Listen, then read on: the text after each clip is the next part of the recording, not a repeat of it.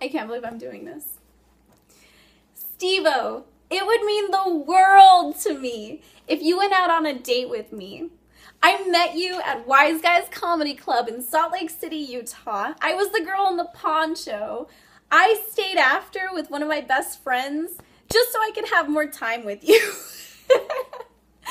And I left. I actually ended up leaving after like taking selfies with you because I was so like Twitter pated that I actually met you. I had a dream that I met you, and what can you say? Dreams come true, right?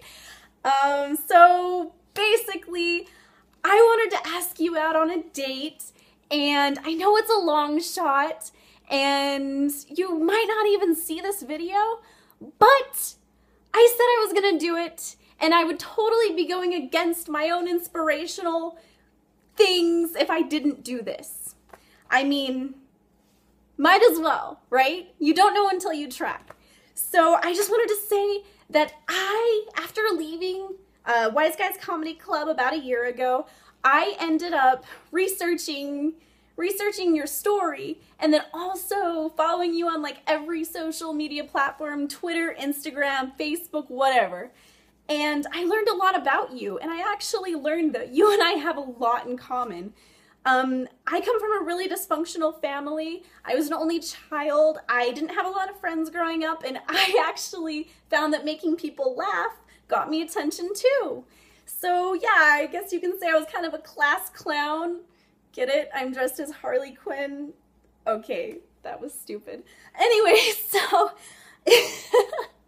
yeah, I just wanted to say that you are a huge inspiration, and I want to thank you. I want to thank you because after watching your story, I realized that I had a problem. I had a bad alcohol problem, and I've been sober exactly a year ago today.